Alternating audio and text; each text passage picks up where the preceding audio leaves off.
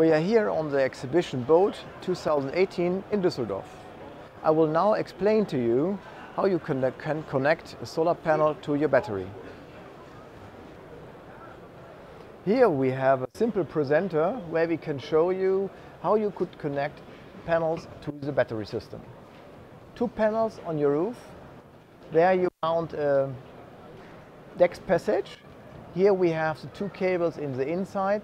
Depending on the panel size, you need two cell protectors, which are inside the package of the panels. After this, you can connect the two wires of the panels together parallel so that you can go with just one double wire cable to the charge regulator. The charge regulator is normally mounted near the batteries so that you can operate very precisely and there is no voltage drop of long cables. Here in this display, we show you a regulator which could charge two separate battery systems. One is the motor battery and the other one is the consumer battery.